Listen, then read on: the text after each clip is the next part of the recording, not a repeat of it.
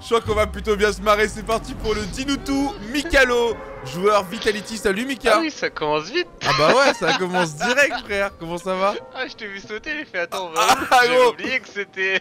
Moi j'ai une mission, c'est suicide. Et je me fais flame dans les commentaires parce qu'à ce qui paraît, je mets trop de temps à mourir.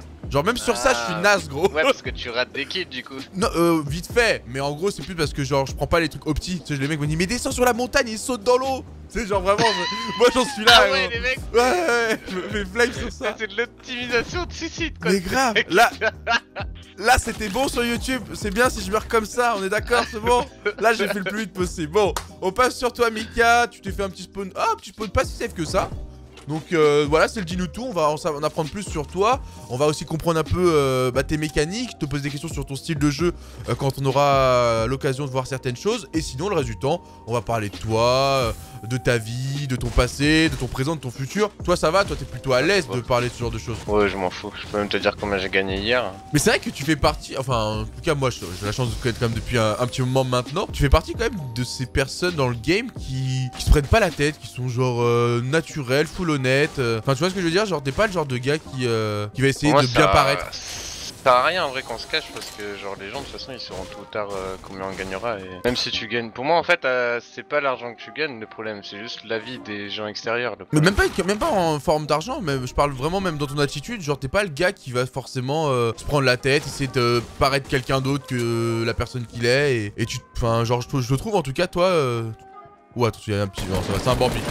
Enfin, je trouve en tout cas que toi t'es ce genre de gars là. Si ça marche, ça marchera avec ta personnalité, avec tes moyens ça. Et sinon bah tant pis. Pour moi tu dois pas jouer un rôle. Enfin, c'est pas un truc qui m'a attiré ça. Justement je suis pas du jeu. Moi j'aime pas du tout les gens qui jouent un rôle en public et qui sont pas du tout la même personne en privé. Est-ce que t'aurais des noms à nous donner peut-être Mika? Non.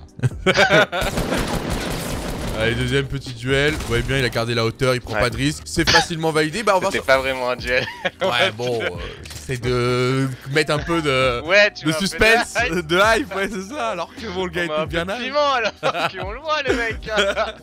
Bon, Mika. Dans sa tête, il savait pas ce qu'il faisait là. Putain, il va me perturber pendant toute l'émission. Mickalow, comment tu t'appelles, quel âge tu as et quelle est ta date de naissance, ton jour d'anniversaire? Les gens aiment bien savoir ça. Alors, Morin Michael. Michael, normal, du pseudo, Mika. Bah ouais, du pseudo Mickalow. Et né le 8 août 93, donc j'ai 25 ans, si je calcule bien. 8 août 93, 25 ans. Dites-nous dans les commentaires hein, si cette date vous dit quelque chose ou si vous aussi vous êtes né le même jour que lui. Si on a mal calculé.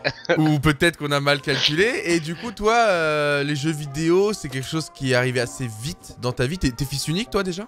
Non, j'ai deux demi-frères. Deux demi-frères? Beaucoup plus grands que moi. Ok, donc t'as pas trop grandi avec eux? Si, du coup. Non? Parce qu'en fait, ils étaient tout le temps... En fait, ils ont toujours vécu avec mon père. Ok. Et du coup, bah, leur mère, ils l'ont pas trop vu. Donc au final, ils étaient plus avec moi que... Et du coup, c'est ouais, ils ont été aussi avec ta mère à toi, du coup, c'est ça? Tes parents n'ont pas été divorcés ou quoi que ce soit, ok. Ouais. Donc c'était une famille recomposée. Genre vers... Ouais, ils ont divorcé quand j'avais 10 ans, 11 ans. Ok, et donc du coup, après, c'est ton père qui vous a gardé tous les trois? Ouais. Ah, c'est ouf. Il y en a un qui est parti. Ok. Et après, genre, on était encore deux pendant très longtemps. En fait, ça tournait un peu, genre, mes grands frères, ils vont tourner. Comment ça? C'était genre, ils avaient une copine, ils disparaissaient de la maison, normal, et après, hop, ils étaient célibataires. Hey, salut papa! Mais t'as fait la même chose, toi. Dès que t'as eu ta meuf, tu t'es barré, toi aussi. Non. Non? Pas direct? Dès que j'ai eu assez d'argent... En fait, c'est dès que j'ai eu mon partenariat Shadow, exactement. Ah ouais, c'est putain trop bien. Merci Shadow, du coup. En fait, ils ont payé mon... Ils payent mon loyer, et du coup, bah, j'ai pu... prendre un appart, tranquillou, et t'installer... Bah merci Shadow, justement. C'est le moment de leur passer un petit message. Comme quoi... Ouh. Bon, on voit, hein, toujours sur les hauteurs, Mickalow, il se prend pas la tête. Non, là, on va jouer... Et il perd 0 PV, hein. En tout cas c'est ça là qu'on remarque sur tes deux premiers duels. Bah là on a de la chance, c'est qu'ils sont pas fastoches pour le moment. Et en même temps tu joues propre, que tu prends le moins de risques possible malgré le niveau des gars en face. Et en attendant, bah, on va en savoir un petit peu plus sur toi Mickalow. Merci déjà aussi hein, d'avoir accepté l'invitation parce que je sais que t'es très occupé en ce moment, il y a plein de choses. On va le voir hein, d'ailleurs parce que toi ton emploi du temps est très chargé là avec ta récente signature chez Vitality. Mais avant de parler du Mickalow e-sport, on va parler du premier Mickalow. Donc toi les jeux vidéo, comment c'est arrivé dans ta vie et quel était le premier jeu qui t'a marqué dans ta vie? Et c'est à quel âge? En fait, moi, c'est arrivé très tôt. C'était Sega Game Boy Color, genre. Donc, je saurais même pas dire mon âge. Okay. En fait, mes frères, c'est mes frères qui m'ont plongé dedans. Ah, quand même. Donc, les deux grands, quoi. T'as combien d'années d'écart avec le plus jeune des deux? Si je me souviens bien, c'est 7 et 11 ans, je crois. Ah ouais, quand même, ok. Donc ouais, donc t'as dû les voir eux se buter à l'époque aux Ouais, premières ouais. consoles. Oh là là, le 1v2 face à face, là c'est pas évident. Construction rapide, ça suit en face, ça va être intéressant là. C'est compliqué hein, parce que lui il doit prendre encore moins de risques, il doit voilà, arriver à s'isoler avec un des deux. Qu'il a réussi à faire actuellement. En même temps, faut le régler assez vite avant que l'autre réagisse. Vous voyez qu'il y a un petit peu de retard. Le problème c'est qu'il a 200 HP contre deux mecs qui ont eux aussi 200. Oh non, je suis mort. Ah, je suis mort. Ah, il l'a senti hein. Qu'est-ce qui a fait la différence là? Le fait qu'il soit monté plus vite que tu l'imaginais ou... Ouais. Je m'attendais à qu'ils soient un peu plus nuls et que je puisse boire ma slurp. Au moins ça a démarré quand même pas mal, on t'a senti dedans. Alors que t'as pas trop joué aujourd'hui, hein. Tu viens à peine de te lever, ça on le sait. Donc ça fait petite game 4 kills, tranquillou. Et on va continuer un petit peu cette interview avec du coup cette question. Donc les jeux vidéo c'était un peu tes grands frères qui t'ont mis là-dedans. Avec la Sega, ce genre de choses. Mais ça jouait en famille ou tu jouais juste après qu'il lâche la manette, ce genre de choses? En fait, genre, je le regardais, puis on faisait des jeux coop, puis moi je jouais genre quand il jouait pas, c'était un peu de tout quoi. Ok, et c'est quoi le premier jeu qui t'a vraiment marqué? Que tu t'en souviens genre jusqu'à aujourd'hui? Alors, je sais que sur Game Boy Color, je jouais genre au Schtroumpf. Ok. Si je m'en souviens que c'est ça, tu me On recontextualise, il devait avoir 8 ans le gars. Hein. Ah mais on précise. Non, c'était la semaine dernière, tu vois. La semaine dernière, il s'est lancé un petit Schtroumpf. Après, attends, sur Sega, je crois que c'était Sonic, je crois qu'il y avait Rayman aussi. Donc beaucoup de Il y jeux avait- d'aventure. Toi t'aimais beaucoup ce genre de ce jeu Ouais, ou... c'était surtout des jeux d'aventure. Genre à la PlayStation, c'était Tenchu, des trucs du genre quoi. Je crois mes premiers jeux multi, c'était genre Halo. Ah quand même. Je crois que c'était Halo 1 et Medal of Honor. Peut-être Medal of Honor d'abord. Donc toi t'es resté un joueur console longtemps en soi, pour le plaisir, hein, parce que là à ce moment-là t'avais aucune ambition professionnelle, mais la console tu l'as cramé longtemps ou t'es vite passé sur un PC? Non, je l'ai cramé longtemps. Parce que bah, on était jeunes, hein, on n'avait pas d'argent, on connaît tous. Hein. Ouais, il y en a beaucoup qui disent que la console est... Enfin non, que la PlayStation ou l'Xbox c'est la console du pauvre entre guillemets, parce que un PC ça coûte très cher. Et souvent, ce qui limite les gens très tôt à avoir un PC et à comprendre un peu tout ce qu'on peut faire avec, en tout cas dans nos années à nous, parce que maintenant ça a un peu changé, hein, les consciences ont bien évolué. C'était... Puis elle coûte beaucoup plus cher qu'avant. Justement l'argent quoi. J'avoue que moi aussi j'étais team console justement parce que à 15 ans t'as pas 1000 balles à mettre dans un PC. Bah clairement pas, ça coûte quand même bien cher. Et les cybercafés tout ça, toi t'as cramé vu que c'est un peu ta génération aussi. Genre CS, ce genre de cybercafé non. Ah non du coup toi t'es vraiment, tu jouais à la maison avec les frères. Ouais, c'était chill à la maison et puis on en parlait plus quoi. Oh. Bah alors, tu l'aimes bien ce nouveau pompe? C'était pas prévu lui. Ouais, mais. Bon, j'aime pas du tout, mais. Bah. Écoute. Je crois qu'il est fait pour toi. Passé, hein. Je crois qu'il essaie de te passer un message, le nouveau pompe. Ouais, je crois aussi. Ne le trahis pas, je pense, ne le trahis pas. Putain, il l'a lâché quoi. Direct. Je le trahis pas, t'inquiète. Reste là, je reviendrai plus. Ouais, bon terme. Va. Donc, du coup, t'as commencé à jouer assez tôt, plutôt des jeux d'aventure. Donc, direct. En fait, c'est un peu des casse-têtes quoi. T'as directement un peu préparé ton esprit à. Voilà. Ouais, j'ai joué vraiment dans tout quoi. C'est aventure, énigme, FPS, TPS, vraiment de tout quoi. Est-ce que tu fais partie de cette team où les jeux vidéo ont un petit peu gâché ta scolarité ou finalement t'étais plutôt quelqu'un d'équilibré? Ah, je fais de piège. Fuck. Bah excuse-nous, hein. Moi j'étais en mode, je croyais qu'il était en galère pour la construire. Nous sort, j'ai pas de piège. Bah ouais, fallait piéger là. C'est pas la première question que je me pose en duel moi. J'ai un piège. Bah là c'était le bon timing. Je m'entraîne justement, j'essaie de m'améliorer sur ces mécaniques là. Pourquoi? Tu penses que c'est utile en compétition? C'est méga utile, c'est quelque chose qu'il faut vraiment bien utiliser. Ah ok, donc c'est plus le fameux truc pour faire le petit clip Twitch. Là y'a carrément un vrai intérêt quoi. Ah oui, avant c'était clip Twitch, nanani. Oh lui il est chiant. Et donc revenons à cette question, la scolarité et les jeux vidéo. Est-ce que ça t'a dérangé ou est-ce que t'as toujours su manier les deux? Ah, on veut de l'honnêteté, Mika, on veut de l'honnêteté. Non, j'ai toujours su manier les deux justement. Donc justement moi quand j'étais petit j'avais pas trop en cours. Pourquoi? Pas quand j'étais petit, quand petit c'est un grand mot. C'est quand j'étais plutôt ado, ouais. Pourquoi t'allais pas trop en cours? Parce que en fait j'apprends très vite. J'ai une faculté d'apprentissage très vite. On va en reparler ça, mais je confirme, ouais. Et tu t'ennuyais du coup en cours je m'ennuyais tout le temps. Et je suivais pas et du coup les profs me saoulaient et du coup bah c'était un effet mental de ma part et... Mais t'as déjà fait des tests pour voir si t'étais par exemple surdoué, ce genre de choses? Parce que c'est vrai que t'as une capacité à apprendre et à comprendre très très vite. Bah du coup genre quand je suis parti en foyer et tout, genre j'ai... T'es parti en foyer? Ouais. Pourquoi? Ah oui j'ai fait pas mal de trucs, j'ai fait foyer normal, foyer délinquant... Quoi? Non, attends mais t'es obligé de... Tu veux pas lâcher ça une bombe comme ça et pas nous expliquer que... attends, pas toi, pas... l'explication du cul. Oui mais putain mais elle est trop intéressante ta vie, vas-y excuse-moi. Le QI, ça c'est incroyable, on a une terreur avec nous putain. La police va t'arrêter putain. Bah explique-nous, vas-y. Le QI et ensuite tes moments sombres, on veut tout savoir. Là. En gros genre ils m'ont fait faire du coup un test de QI parce que bah je voulais vraiment rien suivre en cours et bah, ils ont vu qu'il y avait un problème quoi. Ok. Et au final j'avais 110 de QI et la meuf disait qu'en gros si j'allais en cours etc, si je m'intéressais vraiment... En fait ce qui me manquait après c'était de la culture quoi dans le QI. Bah c'est normal parce que ça a rien en fait mes facultés d'adaptation étaient genre méga hautes on va dire, genre comparé à la moyenne, mais mes facultés en culture vu que je suivais rien elles étaient pas bonnes et c'est ce qui manquait dans le test quoi.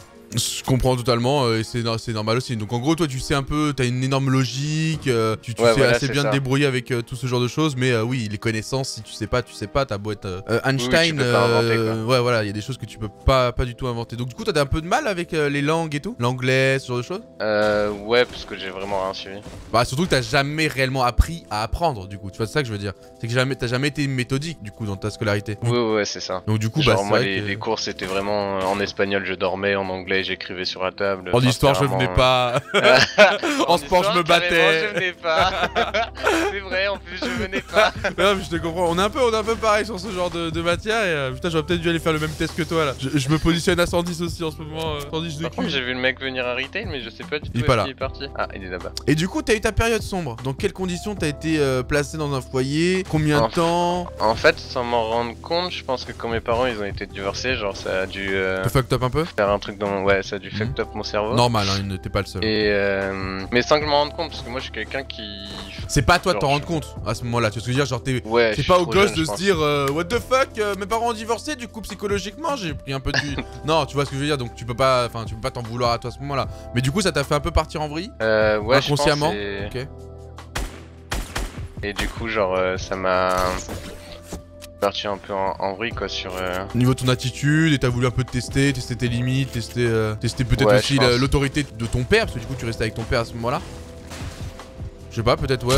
Tu sais des fois faire le con c'est juste un cri d'appel au secours, tu vois, ce genre de truc. Enfin, je suis pas psychologue hein mais qu'est-ce qu'il fait lui? Fume-moi ça là, vas-y hop. Je sais pas ce qu'il a fait. Je vais perdre du temps sur ce guignol. Non mais je sais pas, peut-être c'était ça, hein, peut-être c'était une sorte d'appel au secours où t'avais voulu un peu attirer l'attention sur toi et en faisant un peu des conneries. Et quel genre de conneries du coup t'avais fait pour te retrouver en foyer en fait? C'est pour ça qu'il t'étais pas bagarreur quoi, t'étais pas un mec violent. En fait je t'imagine pas violent avec les gens, c'était avec les adultes en fait le problème. Ok, t'avais un rejet vers l'autorité et vers l'adulte. Exactement. Ok. Genre en fait je trouvais que l'adulte genre pouvait trop se permettre des choses. Ouais, tu trouvais pas ça juste. Oh, ça monte très haut parce que là en face il a du candidat. Ah, la preuve, il a un contact. Il est arrivé par les airs lui, en parachute avec le pad. Qui envoie Mika qui a quand même gardé la hauteur. Et ça c'est un problème. Ça c'est un problème mais ça n'a pas été super bien utilisé. Tu montes quand même très haut, hein. T'as pas peur de tomber, en tout cas t'as toujours une solution j'ai l'impression.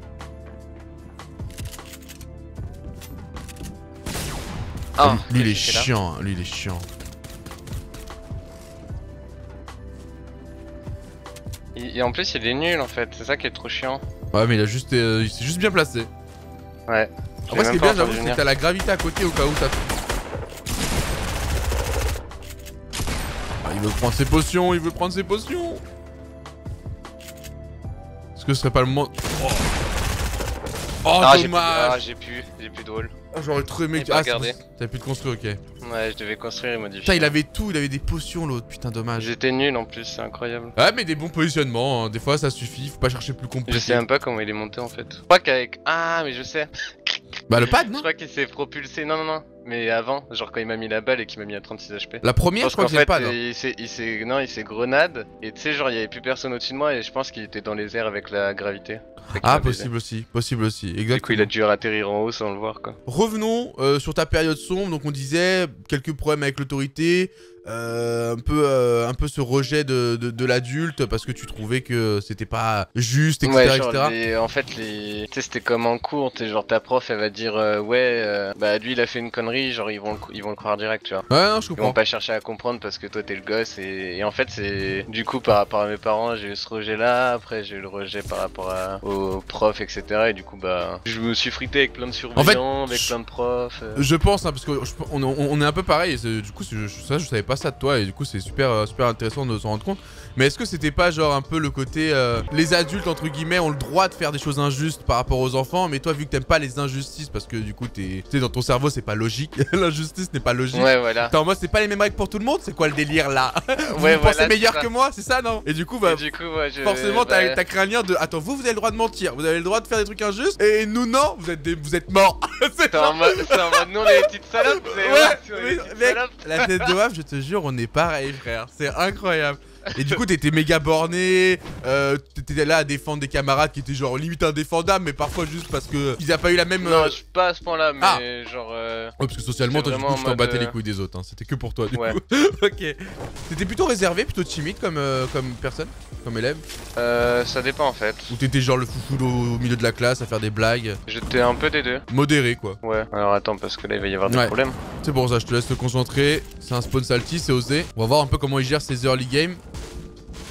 Donc là on entend du monde. Je rappelle qu'il est en 1v2 hein, vu que moi je me suicide à chaque fois. Donc c'est toujours ça à prendre en compte. Il jouerait pas de la même manière s'il était en game solo. On va le laisser un peu se balader. Je pense qu'il va vouloir remonter normalement. Non, il veut juste camper. Oh c'est chiant genre comme ça par contre. Ça a l'air d'être un froussard hein. Ouais. Il veut vraiment pas bouger. Ah bah non. Passer de dire coucou. Il est vraiment chiant lui.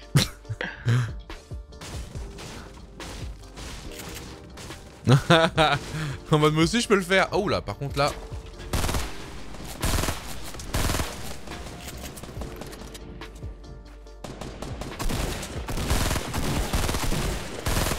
Oh ouais, j'ai mis un hit à blanc. Putain, l'autre derrière il te veut toi, ouais. Ils sont trop bien placés les deux autres là. Voilà. C'est ça qu'on veut. Il lui reste 55 HP. Oh, le froussard qui chapeau. Le froussard qui chapeau.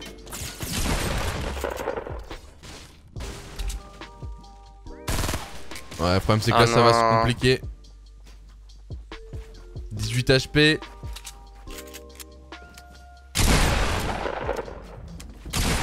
Oh, elle est passée, what the fuck. Ouais.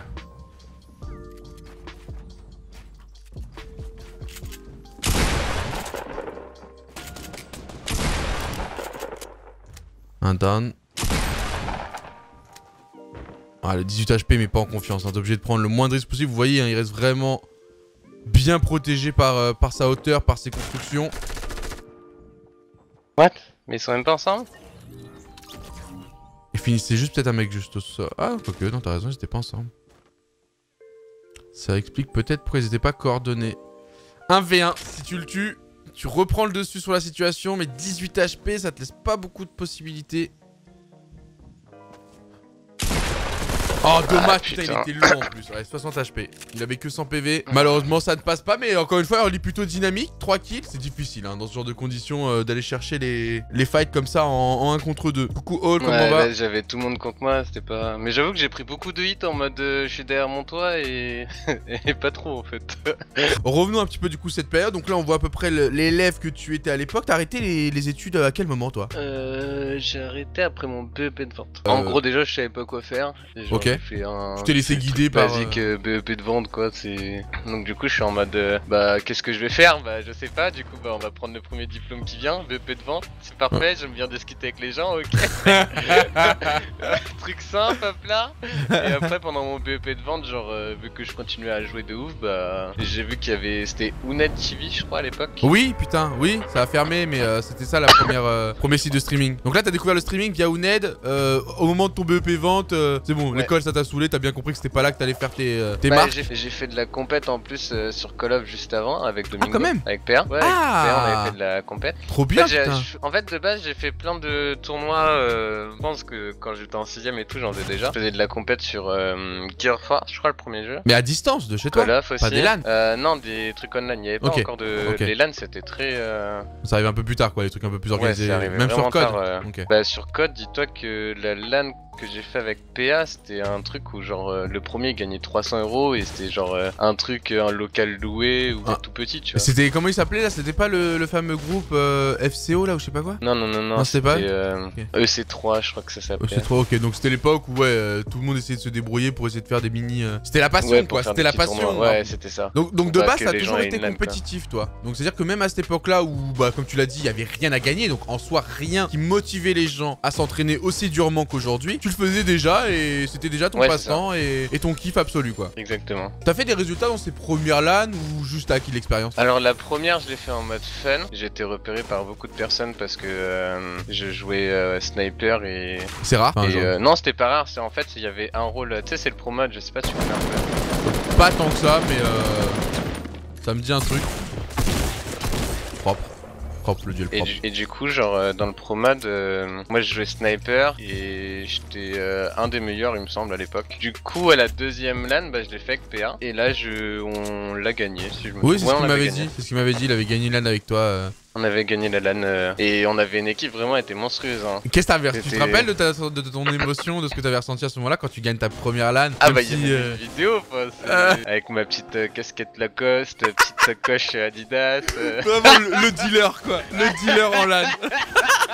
Il sort du foyer, le gars il est venu lâcher des barrettes en LAN, quoi.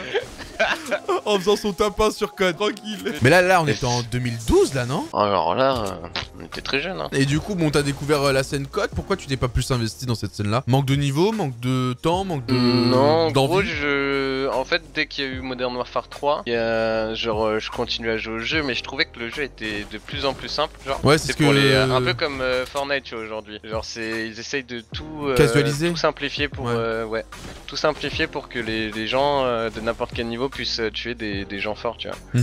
Et du coup, genre, un jour sur Modern Warfare 3, c'était, et bah.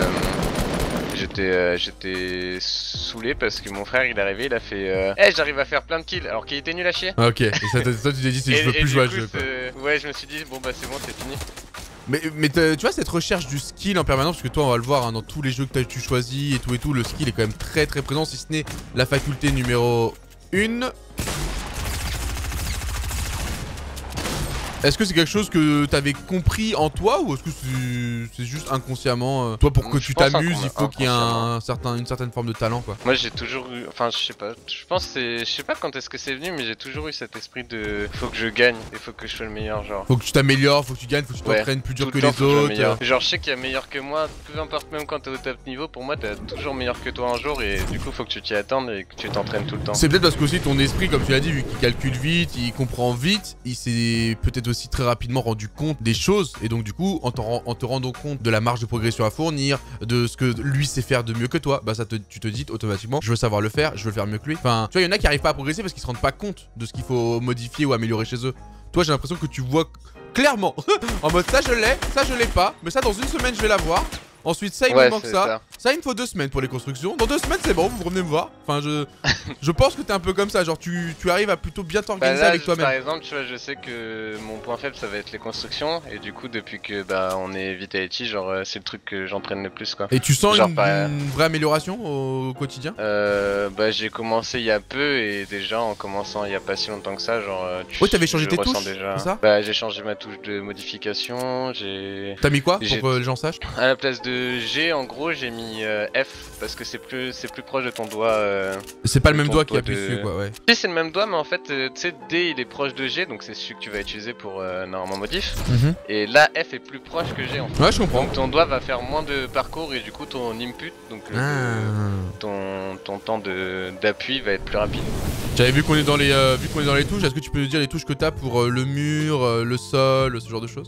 Moi c'est full souris. Full souris, ok, bah, comme quoi vous avez vu, On a eu Tixi qui expliquait qu'il avait du mal à se concentrer sur l'AIM et en même temps les constructions sur la souris. Donc il avait préféré mettre ses constructions sur des touches comme X, C, V. Et Mika, bah lui ça le dérange pas du tout. Tu trouves que tu peux shooter proprement tout en étant opérationnel à construire? En fait, il disait que la même main devait faire deux choses. C'est l'opposé vraiment de Tixi quoi. Je peux pas faire genre les deux sur deux mains différentes. Ok, il faut que ce soit relié à une seule main. Mécaniquement, c'est plus simple. Je sais que j'ai juste à me déplacer sur la gauche et la droite elle fait tout, tu vois. Ok. Mon cerveau il est focus sur la droite pendant que l'autre bouge juste. Bouger c'est genre, bon vas-y, bouger c'est simple, tu vois. Tu vas à gauche, à droite, tout droit. Et l'autre elle doit faire, ok, donc là je dois construire, je dois tirer, je dois viser. C'est le cerveau, la main droite.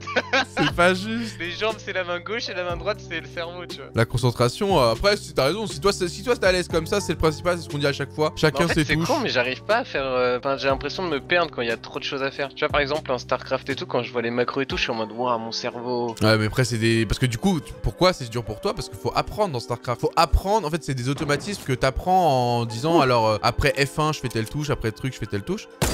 Et tout ce qui est pas genre intuitif ou qui se joue pas à la base sur des réflexes, toi t'as un peu plus de mal. Bon, j'ai l'impression. Mais du coup dans tout le reste t'excelles assez violemment et on va en parler juste après parce que t'as eu quand même... Alors je sais pas dans quel sens c'est arrivé, est-ce que après la compète...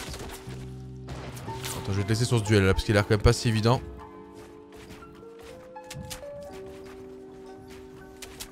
Il est droitier Mika hein, si je dis pas de bêtises. Ouais. Ouh.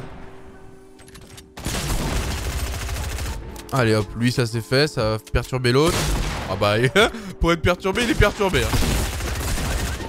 Ouais, parce qu'il juste qu'ils me mettent pas un gros shoot de... Ouais. Je voulais savoir alors, shoot qu'on connaît tous. Tu sors un petit peu de cette scène code, tu découvres un petit peu ton âme de compétiteur, t'as bien compris que t'avais certaines facilités et tout. Qu'est-ce que tu fais après? À quel moment tu rentres dans le game de YouTube? Est-ce que t'as été plus YouTube à ce moment-là? Est-ce que t'as été plus compète, e-sport? Bah du coup qu'est-ce qui se passe dans ta vie? Code, du coup j'ai eu les cours et comme je t'ai dit je suis rentré, j'ai vu Uned, donc là je commençais à jouer à LoL en fait. Et du coup j'ai vu genre, je me souviens hein, c'était double lift, hotshot GG. Ah oui c'était vraiment les premiers hein. Ouais c'était les tout premiers hein.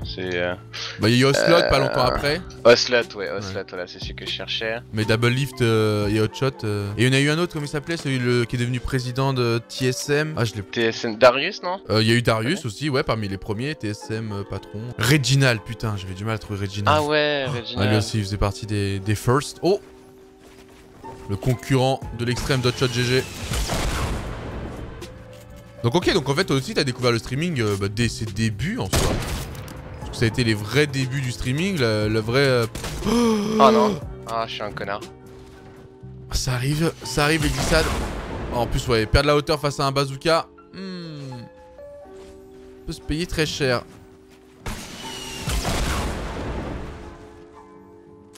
Comment va-t-il s'en sortir? Ah bah là j'ai... Ouais, tu peux remonter par là, c'est bien ça.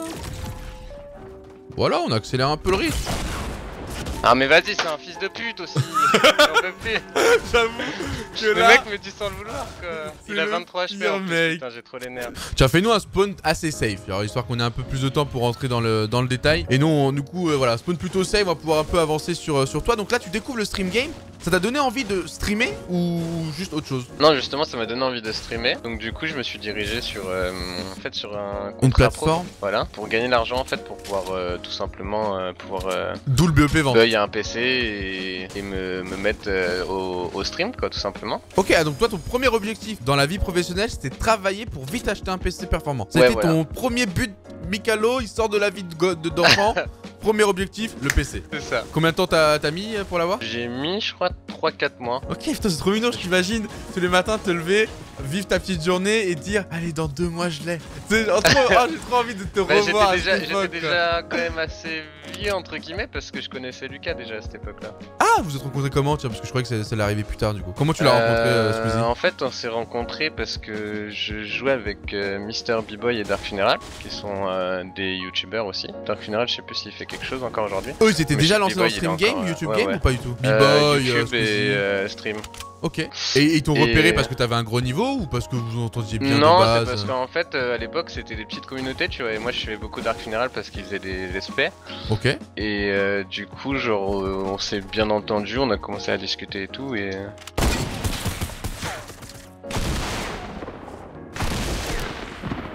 Voilà. Et c'est parti, ouais, enfin comme... Ah, bon bah je vais mourir. Allez. Sauf, non, t'as le nouveau pompe. Tout est possible avec le nouveau pompe. Non, c'est pas possible parce que je me bloque. Tout est possible avec le nouveau pompe. C'est ce qui nous permet de toujours y croire. Voilà, de nouvelles munitions.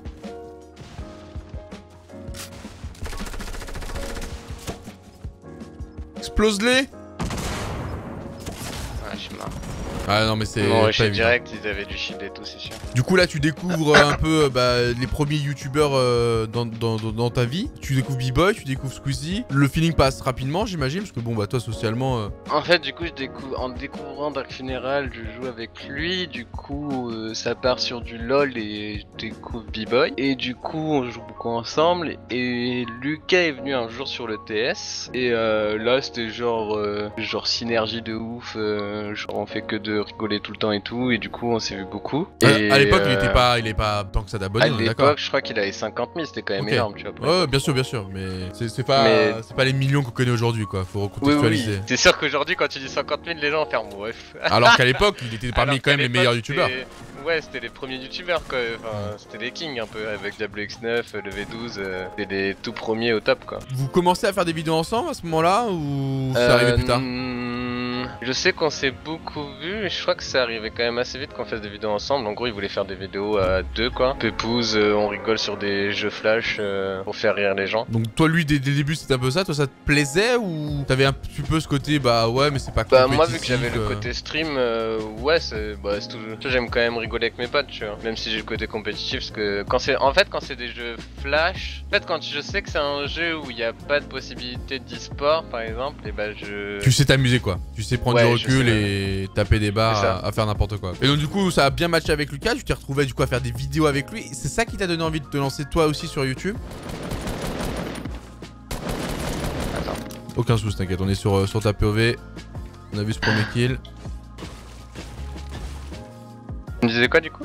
Est-ce que c'est le fait d'avoir un peu du coup découvert le monde de YouTube avec Lucas, peut-être commencer à faire des vidéos avec lui, que toi aussi t'as eu envie de te lancer sur YouTube et créer ta chaîne? Non. YouTube ça m'a jamais attiré justement. Là t'as une chaîne. C'est vraiment le truc que...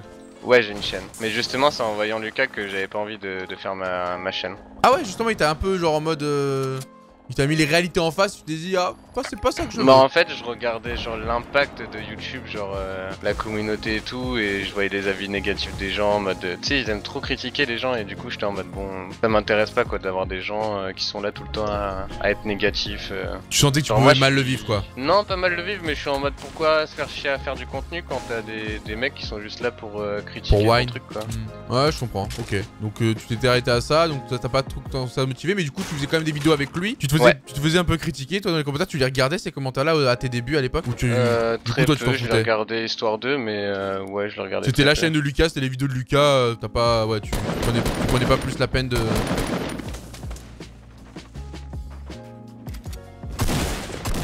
Ok ça s'est rapidement lavé.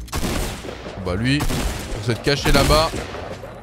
Ah lui c'était le pote que tu veux pas avoir. C'est vrai qu'il est parti à une vitesse quand même. Il l'a lâché mais vraiment très rapidement. Bon, en tout cas ouais voilà, il est en train de laver tout pleasant. Et donc du coup, toi à ce moment-là tu vivais de quoi? Parce que c'est ça ma question. Là t'as commencé à acquérir ton PC, faire des vidéos avec Lucas ça te rapporte pas d'argent, streamer ça te rapporte pas d'argent. Comment tu fais quoi? Bah je vivais, j'ai fait mon petit contrat pro, j'étais chez mon père quoi. Oui c'est vrai que t'avais pas besoin de thunes maintenant que t'avais le PC. En soi tu dépensais zéro quoi derrière. Bah ouais, vu que j'avais pas besoin de dépenser vu que j'étais chez mon père quoi.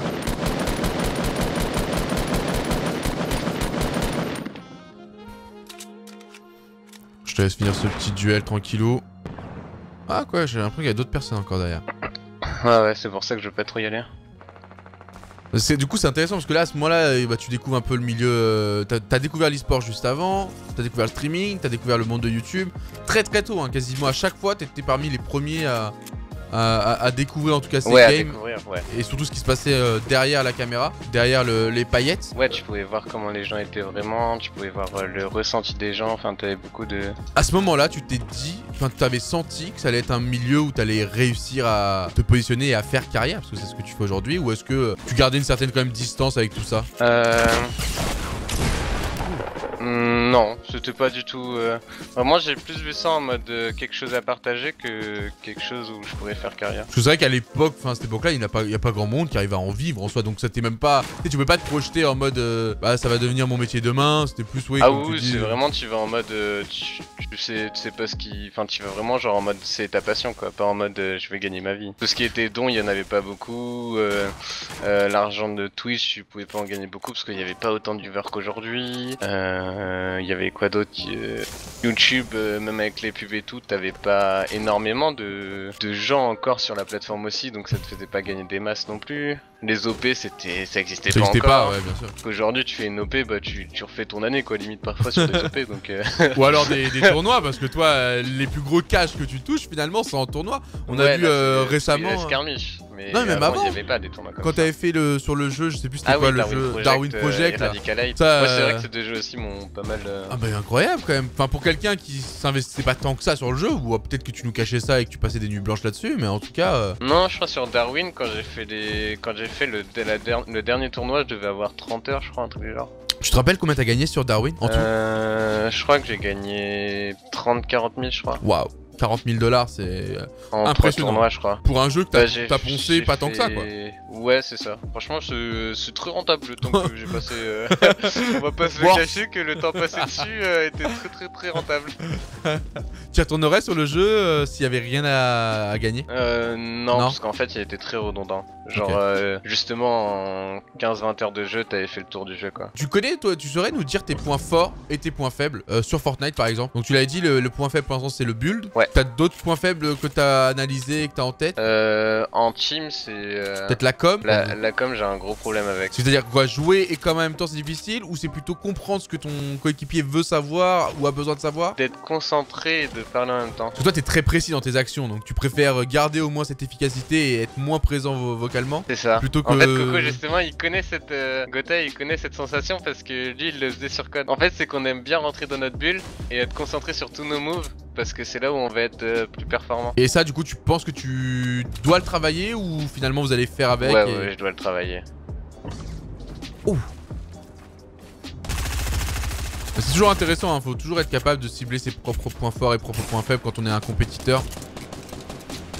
Et un vrai compétiteur saura toujours vous répondre honnêtement à ce genre de questions parce qu'il n'a jamais honte de ses points faibles. C'est toujours ce qu'il doit travailler. Alors là, ils sont très chiants parce qu'ils font juste de spam. Oh bah tiens, lui, je pense que ça va le calmer un peu là. 2 fois 33.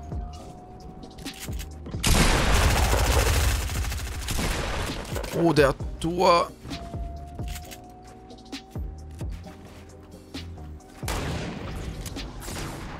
Ah. Oh, la précision.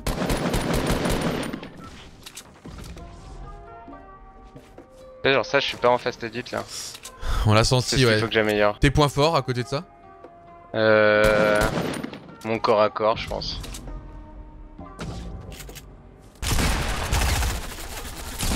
Enfin, pas aujourd'hui, mais en général. D'habitude.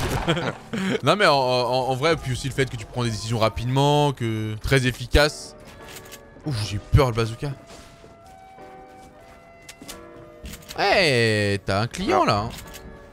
T'as un client. Ah mais j'ai pas... Si, j'ai beaucoup de build.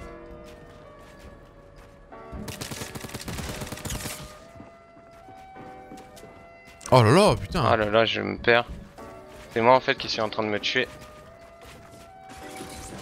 Non, je suis mort, j'ai fait nimp. Oh non, Mika, pas en live. Hein. Non, pas en live. Te fais pas trap, hein. Ah mais je suis un connard. Je fasse pas de vide. En fait je me force à le faire mais j'y arrive pas. Alors qu'en vrai, en la jouant simple, tu l'aurais dégommé le gars. Oui, mais tu te prends la tête. Et tes points forts du coup, donc on l'a dit, l'AIM, prise de décision rapide.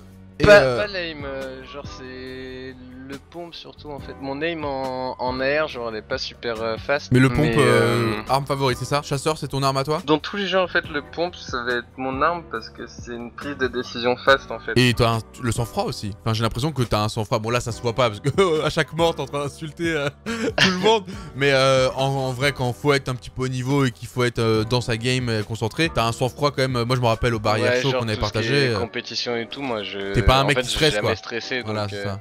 c'est mon avantage. Tu vois, par exemple, j'entendais Airwax dire que lui il tremblait, tu vois. Moi je suis genre être en mode bon, on peut fight, tu vois. Genre à tout moment, genre. Si let's go. Fight, bah, je suis. Je suis super chaud, tu vois. Sûrement pour ça aussi que du coup t'es très fort au pompe, parce que ton adversaire tu le mets dans une situation de panique. Toi normalement tu ne paniques pas, t'es en pleine possession de tes moyens et bam. Non, mais et après c'est tout ce qui est vision de jeu sur le tas quoi. Ouais, parce que finalement tu commences à emmagasiner une certaine expérience avec toutes les En différentes. fait, j'ai joué à beaucoup de jeux. En collectif surtout. T'as fait quasiment que des jeux collectifs. Bah du coup, vu que tu joues à plein de jeux différents, tu sais t'adapter à plein de situations par rapport à ces jeux. Genre par exemple, je vais commencer un jeu d'aventure, bah, je vais m'adapter plus vite à ce jeu d'aventure que quelqu'un qui aura jamais joué. Je vois. Les constructions, tu t'y. Mais après, là ça va, tu commences à t'habituer à la nouvelle touche. C'est quoi? La nouvelle touche pour modifier, tu commences à t'y habituer ou ça te gêne encore un peu? Ouais, je me suis déjà habitué, c'est vraiment pas ça le problème dans mon phase build. C'est vraiment parce que c'est mon point faible quoi.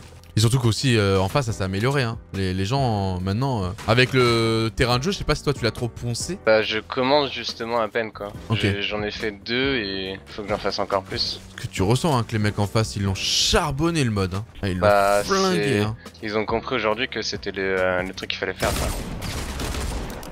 Qu'est-ce que tu en penses d'ailleurs de Epic Games, tiens, de Fortnite, des choix qu'ils sont en train de faire bah du coup là le jeu commence un peu à dater, les modes temporaires ils doivent se prendre un peu plus la tête qu'avant, les nouvelles armes ils doivent se prendre un peu plus la tête qu'avant, mettre à disposition, être à l'écoute de la communauté aussi. Est-ce que tu penses qu'Epic Games est encore sur la... Oula, ouais, ça va être compliqué. J'avais pas vu lui. Propre.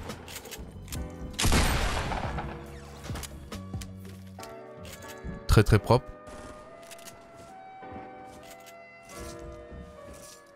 Alors lui je sais pas du tout où il va venir. Ça va être un gros problème.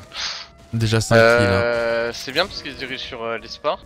Ouais t'as senti qu'ils ont été plutôt à l'écoute de la communauté sur ce sujet là. Ou en tout cas ils tentent des choses. 96 il lui reste 4 HP. N'importe quelle balle, n'importe quelle arme, on a senti le mec. Ouais, c'est Télé qui doit prendre les risques là. T'as senti le mec totalement, le mec est en mode j'ai plus rien à perdre. Ouais. C'est bon, tu m'as fumé, tu m'as fumé. Il était obligé d'être en mode bon bah t'as gagné le duel. Je saute dans les airs, truc, c'est ça, et je te mets 2 têtes random. Il y a que comme ça que je peux gagner. Donc ouais, tu les sens pertinents, tu les sens à l'écoute de la communauté. Les changements pour toi sont positifs, là par exemple, là ce qu'ils viennent de faire à Look Lake. Parlons-en vu que c'est un peu l'actualité. C'est quelque chose qui te réjouit? Ouais. Tu trouves qu'ils ont... Ce qui me réjouit pas c'est que j'ai lâché mon pompe. Le chasseur là, le vert? Ouais, je l'ai lâché. Merde. Pour quelqu'un qui aime le pompe avant tout, attention quand même à ça. Bon, ça va t'être récompensé. Mais ouais, en vrai, c'est cool ce qu'ils font parce que ça fait du changement tout le temps en fait. Ils renouvellent leur jeu. T'as pas encore ressenti cette lassitude? Pour toi, le rythme est assez bon quoi. Bah, en fait, je me suis lassé quand même du jeu parce que moi, je suis quelqu'un qui aime bien jouer à plein de jeux différents. C'est vrai que t'as jamais été trop e-sport jusqu'à on va y venir, hein, mais jusqu'à ce moment là sur Fortnite. Donc du coup là, celle-là, on te force à y jouer quoi. T'as jamais forcé à jouer à un jeu dans ta vie? Non. T'as toujours eu cette liberté et là maintenant t'es en mode si tu joues pas tu dois rendre des comptes quoi. On va en parler juste après de Vitality. Mais bah du coup toi tu gardes confiance en Epic Games. Tu trouves qu'ils sont sur la bonne voie, qu'ils font les bons choix, qu'ils continuent en tout cas de faire les bons choix, parce que c'est toujours facile au début avec la nouveauté, le fait que tout le monde est dans une bonne dynamique, parce qu'ils ont besoin de changement, de voir autre chose, et derrière arriver à maintenir sa position. Pour toi pour l'instant tu trouves qu'Epic Games sont sur la bonne voie quoi? Ouais, déjà pour les joueurs qui jouent en mode fun, ils arrivent à apporter beaucoup de trucs. Avec les défis, avec comme tu l'as dit les modes temporaires. Les modes temporaires, après les petits... Les armes, parce qu'ils mettent plein d'armes genre un peu fun, genre les forts et tout, c'est fait pour... c'est con mais c'est fait pour les casuals, hein, c'est pas fait pour les bons joueurs, hein, parce que les bons joueurs ils ont pas besoin de construire un fort de poche en 4x4 sur 10 mètres là. C'est vraiment pour les gens qui savent pas construire, ils ont la simplicité de se dire ah bah je jette ça et puis j'ai construit quoi. Est-ce que tu trouves que les décisions qu'ils prennent par rapport comme tu dis au choix pour les casus impactent ou vont impacter trop violemment le côté compétitif que pourrait avoir Fortnite. Ah oui, oui, oui. De base, le truc que je déteste du jeu qui est fait pour les gens, on va dire, qui jouent de temps en temps, quoi, c'est le bloom, la dispersion des balles, qui est très aléatoire. Ouais, Et si tu mets ce système-là, c'est que tu sais que bah c'est pour les aider eux, quoi. Parce qu'ils savent que s'ils tombent sur un mec qui a une très bonne aim, c'est fini. On va dire un Solary Hunter, bah le mec il est laser en 2 secondes, il est par terre, quoi. Ouais, tu penses un peu à la H1Z1 avec les tout tap, mais là ils ont fait quand même un petit pas vers les compétiteurs en mettant la première balle à 100%. C'est quand même un petit geste. C'est pas suffisant. Pas le choix parce qu'en fait il y avait trop de gens qui se plaignaient et du coup ils savaient qu'ils allaient perdre quand même une majorité de joueurs. Mais du coup ils continuent de se plaindre là, les joueurs pro de ça? Ou c'est bon, ça pas, ils sont habitués, quoi. De moment tu peux pas. Il y a un moment où. Ouf. Ah, il m'a agressé en buisson. Oui. Je pensais qu'il allait la jouer en mode. Ah, parce que tu l'avais vu? Ah, mais putain, il a les pires stratégies, lui. C'est vraiment le joueur affreux. Il va continuer alors que l'autre est en train de te rush. Ah non, c'est bon, il a plus de roquettes, je crois.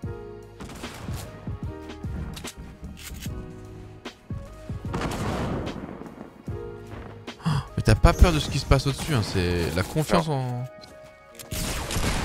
fait, là, j'ai pas le choix de faire ça. Et je suis mort. Ah. J'ai pris une trop grosse balle. Après c'était une 9 kills, ça commence, on sent qu'il commence à se réveiller, hein, là le Mika. Ah, mais il avait que 30 HP le mec qui m'a rush. Ah mais ça tu peux pas le savoir, vu que c'est pas toi qui lui a fait les dégâts. J'avoue que rusher comme ça en mode YOLO. Bon on va arriver de toute façon sur les derniers sujets, on va parler rapidement de Vitality. Parce que c'est l'actualité récente, là le 31 août vous avez, enfin en tout cas ils ont annoncé une nouvelle line-up Fortnite. Et ton nom est tombé dedans, alors est-ce que toi ça faisait un moment, tu savais déjà que tout ça allait se mettre en place ou quoi? Ou est-ce que finalement c'est un truc qui s'est un peu improvisé et tu t'es dit allez c'est parti je tente l'aventure réellement? On en a parlé il y a longtemps avec Coco et je sais que là où ça a commencé c'était avant déjà son event à l'E3. Je pense que ça s'est fait peut-être 2 mois avant l'E3, un truc du genre. Ou quoi, vous vous êtes dit on fait une team? À en discuter quoi. Ok, mais il n'y avait pas encore de nom de lâcher. Vous saviez qu'il allait avoir Gotha et toi du coup? Robbie le voulait absolument. Et il était encore sous contrat, non? Après le troisième c'était... Ouais, et après le troisième c'était en mode qui est-ce que ça va être quoi. Ok, il y avait encore, c'était pas décidé encore. Mais Robbie vous le vouliez absolument dans cette future line-up dès ce moment-là? Bah c'est sa mentalité et son gameplay quoi qui est super bon à prendre. Bon j'ai vu que t'avais déjà commencé à faire des kills. Tu t'es fait un petit tilt tower. Ok, bah pourquoi pas, fais-nous rêver. Écoute j'en avais marre de me faire laver. Donc du coup vous parliez de la team, mais est-ce que t'étais sûr que le projet allait voir le jour ou est-ce que c'était encore en négociation? Non, c'était en mode si jamais ça se fait, je suis là, quoi. De base en plus Coco voulait pas le faire avec moi. Pourquoi? Parce qu'on est deux personnes avec 2 visions différentes. Ah, donc il a eu peur que in-game ça connecte pas quoi. Et finalement, comment ça se passe? Et finalement bah ça se passe plutôt bien. Oh, ah oui. Ah ça a pas l'air fun. Ah tilted hein. T'es content toi de la line-up qui a été du coup formée? On l'a vu, le dernier arrivé ça a été ADZ. C'était t'as eu ton mot à dire sur tous les membres ou... Ouais. Ou Gotha imposé un peu? Il a l'écoute? Ouais. Il est en mode en fait c'est plus lui qui est venu en mode qui est-ce que vous pensez prendre enfin qui est-ce qu'on devrait prendre en dernier. En fait on s'est plus dirigé sur Robbie qui choisit que sur nous. Alors pourquoi Robbie? Parce que du coup il y a ces parce qu'il avait plus il avait fait plus d'e-sport que nous en fait. Ah donc c'était en mode confiance en lui avec sa vision de... Ok. Bah il connaît mieux les joueurs donc autant lui demander à lui quoi. Ouais totalement, t'as raison. Et du coup il a pensé à DZ et t'as pensé quoi tiens d'ailleurs du petit drama que ça avait créé Oh la surprise! C'est une blague! C'est quoi? J'avais jamais vu cette strat. Tu laisses un pote au sol pour dès qu'un mec arrive. Voilà. Prochaine fois ils feront autrement. Ouais le drama qui a eu lieu là quand DZ a quitté Solary. Alors est-ce que c'était pour rejoindre Vitality? Ou est-ce que ça s'est fait après? Ça j'avoue on n'a pas la réponse. Si toi tu peux nous l'apporter, ça peut être cool. Ça a été fait sauf qu'il devait pas le dire quoi. Donc en fait plein de gens lui ont reproché en mode ouais t'es parti en mode lâche un peu. Alors que c'est pas de sa faute quoi. C'est un contrat et tu peux pas te permettre de donner des infos. Tu parles de ADZ? Ouais. Mais il avait un contrat avec qui? Enfin le contrat allait se faire mais du coup il pouvait pas se permettre d'en parler quoi. Ok, donc lui il savait en quittant Solary qu'il allait avoir le projet Vitality. Ouais. Attends, il y a un adversaire là assez violent. Alors le problème c'est que j'ai... Voilà.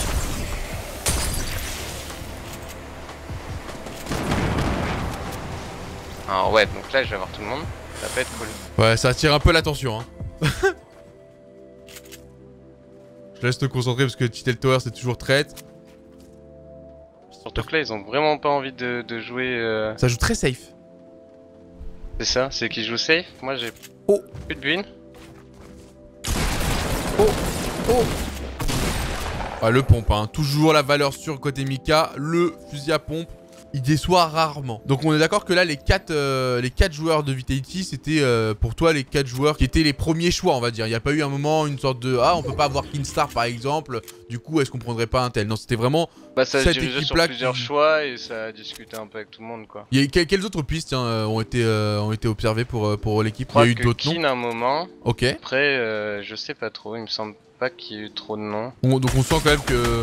Après c'est un projet qui est tellement sexy Vitality que bon, tu sais, une fois que tu sais qui tu veux, tu l'obtiens quasiment assez facilement quoi, j'imagine. Pas tellement parce qu'il y a beaucoup de discussions avec les gens et tout, je suis dans la merde. Là en France, à part Solary et Vitality, qui est capable de proposer un projet solide, stable enfin, tu vois ce que je veux dire, vous n'êtes pas non plus les moins bien placés pour choisir les profils de vos joueurs quoi, enfin je trouve hein. Et sachant que Solary c'est bien complet... Ah j'arrive pas. Pourtant je me suis dit toi le grappin ça allait être quelque chose qui allait beaucoup te plaire. Ouais mais là j'ai pas... Oh putain mais... Lui il t'aime pas. Non mais c'est incroyable par contre.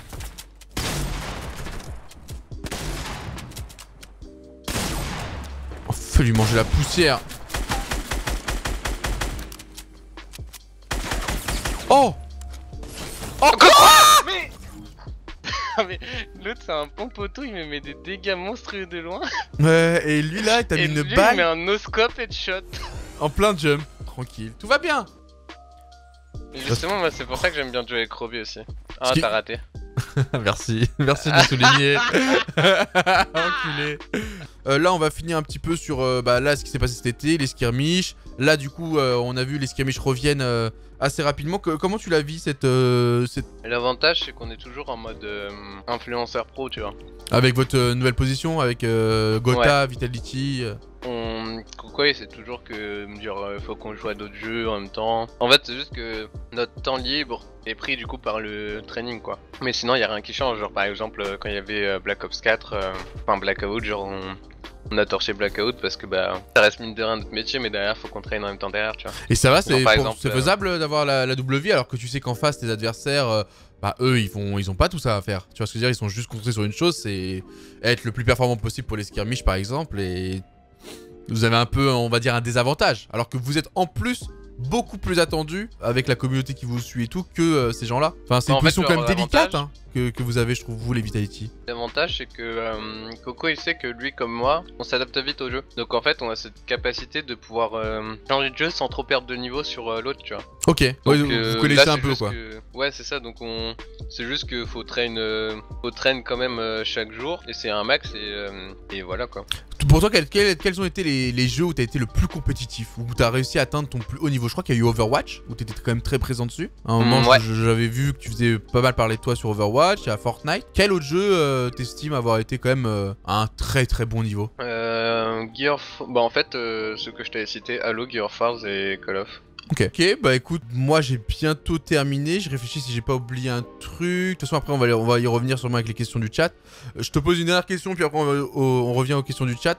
Donc c'était la question que je t'ai posée là, juste avant. Le fait que ta copine toi soit un peu mêlée au milieu, alors je sais pas si elle fait ça à plein temps ou pas. Est-ce que pour toi c'est un avantage parce que du coup elle comprend mieux les besoins que tu as, elle comprend mieux le fait que tu sois auto impliqué dans ça, etc. Ou est-ce que c'est un désavantage en mode du coup tu déconnectes jamais, même après du coup la compétition, vous parlez vous aussi de jeux vidéo parce que c'est une passion que vous avez en commun. Enfin, comment tu positionnes ton couple dans cette passion qui est déjà très très envahissante dans ta vie? Plutôt en fait, un avantage ou des avantages? En fait c'est les deux. T'as l'avantage de la compréhension du coup, genre tous les voyages que tu fais, ouais, le temps que tu passes sur le PC. Elle comprend l'importance de chaque chose quoi. Et après t'as le côté négatif où du coup t'es H24 collé quoi, parce que du coup le stream ça reste chez toi, donc genre tu sais y a pas de moment où t'as ton petit, enfin ton temps hors couple, c'est ton temps sur le PC, quoi. Mais genre, quand tu vas aller dans ta cuisine, tu vas le voir, tu vois. Mais surtout que toi, tu mêles Pas plusieurs quand même, vies, quoi. Avec ta vie de joueur pro, les entraînements et tout, ça vient se rajouter. Enfin, Bah ouais. t'en as parlé avec elle avant de signer, ou est-ce que elle te suit peu importe dans tes choix, elle s'adapte et genre c'est la meuf parfaite et tout, ou est-ce que vous en parlez ensemble, est-ce que vous en êtes là, à ce moment-là de votre couple où vous partagez ce genre de choses et si elle te dit bah ça va être chaud, du coup tu remets en question, enfin. Non, c'est genre, elle je te lui dis trust. en gros, je vais faire ça et bah, dans tous les cas, je le ferai, quoi. Trop bien, putain, ouais, du coup elle est zéro prise de tête et au contraire elle est plus là à te motiver, à Ouais. te pousser pour que tu t'épanouisses un maximum dans le game, quoi. Penses-tu que sans avoir connu Gotha, tu te serais dirigé vers Vitality? Non. Ou une autre structure? Non, je pense pas. Si t'avais pas connu Gotha, tu serais jamais rentré chez Vitality? Bah, je pense pas parce qu'il y a. En fait, j'aurais pas fait d'e-sport du coup sur Fortnite, je pense. Personne t'aurait motivé à ce point-là à t'investir à niveau compétitif autre que Gotha et l'affinité que vous avez réussi à lier tous les deux, c'est ça? Bah ouais, genre c'est un lien en fait qui s'est fait avec Coco, c'est un niveau qu'on a vu évoluer tous les deux, c'est une envie tout le temps de compétition qu'on a tous les deux qui a fait que s'améliorer sur le jeu. Et en soi, je pense que si je l'avais pas connu, j'aurais peut-être même pas passé autant de temps sur Fortnite, ça se trouve. Hein. Ouais, c'est vrai. En fait, Oui, comme tu l'as dit, tu te lasses vite, toi tu passes d'un jeu à l'autre. Bah, c'est ça. Ok, intéressant. D'ailleurs, il y a une question de Loulou Fortnite 19 qui vient compléter. Comment tu l'as rencontré, Gotha? Alors, je le connaissais de nom parce qu'on avait joué l'un contre l'autre sur Code. Normal. Mais après, on s'est connus en fait petit à petit via les OP. Ok, donc on va se croiser avec le stream du coup, j'imagine. Ça vous a un peu mis en relation? En fait, c'était avant le stream. Ok. Avant le stream, il y a eu beaucoup d'OP où justement je faisais avec Lucas avant d'avoir une chaîne YouTube et tout. Lucas, en fait, Mixicom, il plaçait beaucoup le duo Lucas-Mika. Ok, trop bien. Et en fait, il y a une rivalité amicale qui s'est créée entre Coco et moi parce que... Vous êtes tous les deux à un gros niveau, quoi. Et vous adaptez tous les deux rapidement. On se le dise, genre les mecs à chaque fois qui étaient invités, il y a plein de youtubeurs, ils jouent pas à tous les jeux. Du coup, ils ont pas un gros niveau sur les jeux et tout. Ah, j'étais pas dispo, désolé. Mais du coup, Coco et moi, on était tout le temps les deux, genre, qui mettaient face à face parce que c'était en mode bah, on équilibre. Au moins on s'amuse, quoi. Ouais, voilà, au moins bien on s'amuse. Les OP, c'était Gotha vs Mika, quoi. Putain. Ok. Et c'est cette rivalité qui a fait que bah, on s'est rapproché petit à petit. Et après, avec le stream, Coco il a fait ouais, Mika, ça te chauffe pas, on fait une émission ensemble. Et puis c'est cette émission petit à petit. Tous les dimanches. De ouf, quoi. Ouais. Ok, trop bien. Putain, je savais pas du tout que c'était passé comme ça. J'aurais plus vu le truc random, on s'est croisés dans un bar. on a bu et on a rigolé, on est devenus potes. Non, en fait, du coup, c'est votre rivalité sur les jeux vidéo qui a été à la naissance de votre super intéressant. Je pense que c'est même un bon feeling. Vous arrivez à le conserver aujourd'hui, ça? Ou avec l'amitié, ça s'est un peu calmé, atténué? Vous arrivez à l'entretenir? Aujourd'hui, on se suce mutuellement, je pense, plus que... Oh, ton chute est incroyable. Oh, mais toi. Ta petite question de Zélia. D'où vient le lot de Mickalow? Pourquoi là ou à la fin? Alors c'est très naze, hein, mais c'était justement sur Xbox, sur Code. Ça m'énervait enfin pas spécialement sur Code, mais sur tous les jeux en fait à l'époque sur Xbox. Ça m'énervait de voir les mecs qui mettaient tout le temps genre pro sniper machin, le king du 70. Enfin tu sais tout le temps les mecs étaient en train de se sucer avec leur pseudo. Et j'étais en mode bah moi je vais mettre l'eau et juste je vais vous défoncer. Putain mais tu vois comme t'es, ça c'est la vraie personnalité de Mika, ce petit côté intérieur là, ce mauvais personnage caché au fin fond.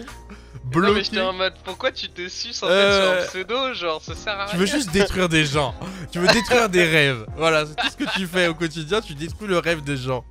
Putain, c'est trop bien, mais ouais lui peut se permettre, c'est un monstre, donc il sait très bien qu'il a pas besoin de ça. Petite question sur Fortnite, c'est une question de Vanessa MG, merci pour la question. Penses-tu Mika que Fortnite est seulement un effet de mode ou est-ce que c'est un jeu qui arrivera à durer? Je pense qu'en fait il arrive surtout à durer par sa diversité de contenu. Mais s'il n'y avait pas la diversité de contenu, genre je pense que les gens seraient passés très vite à autre chose, genre. Donc là pour toi, ah d'ailleurs on parle de ça, il y a un nouveau mode qui vient de sortir, coup de pompe. Ah un combat rapproché avec des fusils à pompe. Eh c'est ton mode Mika, tu ferais pas un... Attends, c'est en duo? Oh c'est en section, vas-y go, je te regarde. Allez gros, t'as une game en coup de pompe. Mec tu connais pas le mode, tu l'as jamais joué. Mec attends, Je suis avec Mika, le Je boss joue du pas en pompe. mode, Et le truc s'appelle coup de pompe. Mais ouais, je pense que s'il y avait pas cette diversité de contenu, et genre à chaque saison de changer la map, etc., il aurait quand même Il aurait déjà descendu. roulé plus vite que ça. Bah tu vois quand même que l'effet de mode Fortnite a quand même bien descendu depuis le temps. Quand tu vois rien que par rapport aux viewers, au nombre de vues sur des youtubeurs, etc.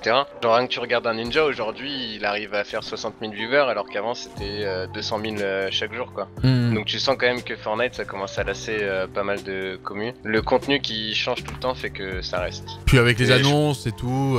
Ouais c'est ça, en plus là il y a le skirmish et tout qui ça va relancer. Hype de ouf.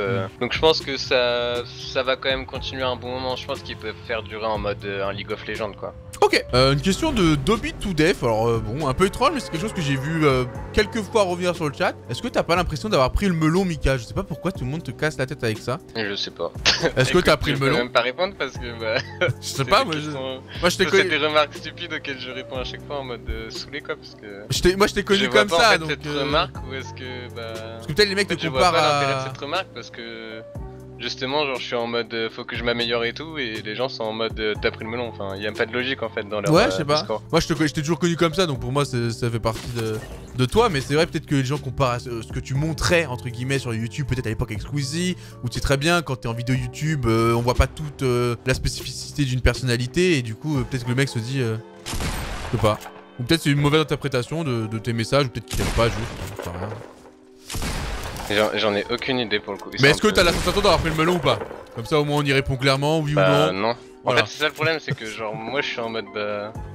Je suis tranquille en train de faire mes trucs et... En fait j'ai des messages en mode t'es hautain, t'as pris le melon... Ah parce que les gens voient pas ce moment où t'es super critique toi avec toi-même, t'es sûr. Alors qu'en vrai je pense que t'es beaucoup plus critique avec toi-même que tu l'es avec ceux qui t'entourent ou même tes adversaires. Mais c'est juste que peut-être les gens le perçoivent pas. Oh le mode pompe, c'est son mode. Mika, c'était en solo vs squad hein, cette fois. Hein. On enchaîne parce que dès que la game sera terminée, ce sera la fin des questions du chat. Est-ce que vous avez prévu une LAN avec les Vitality? Ils ont envie de vous voir en event. On vous a pas vu à l'SWC. Il n'y a pas de LAN de prévu de base. Pourquoi vous étiez pas en place à l'ESWC trop tôt? Beaucoup trop tôt, la nef venait d'être annoncée, on n'a pas fait de training. En fait déjà on va surtout attendre le bootcamp où ça va beaucoup nous entraîner, on a prévu pas mal d'exercices et tout. On a trop bien. Plein de trucs vraiment. Streamer? Du vrai training quoi. Ouais, il y aura du streamer, il y aura du pas streamer. Ok, parce que je me suis dit vous avez pas peur que du coup vous donniez autant d'astuces à vos futurs adversaires qui vont vous regarder comme jamais hein. C'est super dur d'avoir cette double casquette streamer, joueur compétitif. Oula, lui il lag. Oula, il est partout.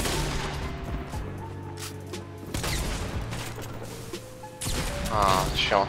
Oh, tu peux l'avoir. Oh là là, solide, putain. Le pompe, c'est son arme. Oh, il y a le jetpack. Bah ouais, c'est ce que je viens de voir. Trop bien, t'as jetpack, grappin et que un pompe. C'est trop... Mais c'est ton mode. Mec, si le skirmish se faisait sur ce mode, mais 100% je mise sur toi. Qu'aurais-tu fait si tes projets n'avaient pas abouti dans le monde du streaming ou de l'e-sport? Ça justement, j'en ai aucune idée. Comme tu disais au début, t'es pas quelqu'un qui arrive à se projeter. Vu que je prévois rien, moi je me dis, bah je sais pas en fait. Combien de temps tu joues par jour à Fortnite ou par semaine si c'est plus simple pour toi? En fait ça dépend, c'est très varié. Mais en ce moment j'essaye, enfin là j'ai pu refaire parce qu'il y avait beaucoup d'actu, du coup j'ai pas trop train. Mais généralement j'essaye de train déjà 1 à 2 heures. Ok, au minimum. Après ça dépend, j'évite de trop jouer au jeu. Parce que j'ai pas envie de me lasser justement. Ouais, parce que quand t'es saoulé, c'est beaucoup plus dur après d'aller chercher la perfection et l'entraînement intensif. Petite question plutôt familiale, des projets prévus avec ta chérie? Ça fait combien de temps là que vous êtes ensemble? Ça commence à faire un peu quelques années, non? Ouais. Des projets en cours, je sais pas, un mariage, un bébé, des choses assez classiques ou encore trop tôt? En plus. Pas pour le moment. En vrai, vous êtes encore jeune. Elle est plus jeune que toi, c'est ça? Oh Mika, t'es un monstre? Ouais. T'es un monstre. Tu peux le faire. Oh, c'est elle pompe, hein, c'est mode pompe, hein, c'est... Oh non, il avait du shield. Oh, c'est mauvais signe, ça, 46 de shield. Oh, il a plus de shield. Il est exactement dans la même situation que toi, hein. C'est toi contre lui, c'est... Oh non, il est plus du tout dans la même situation que toi. Je pense que lui aussi, il est plus dans la même situation. Ils avaient tous 200 shield. Oh le grappin. peut-être faire la div.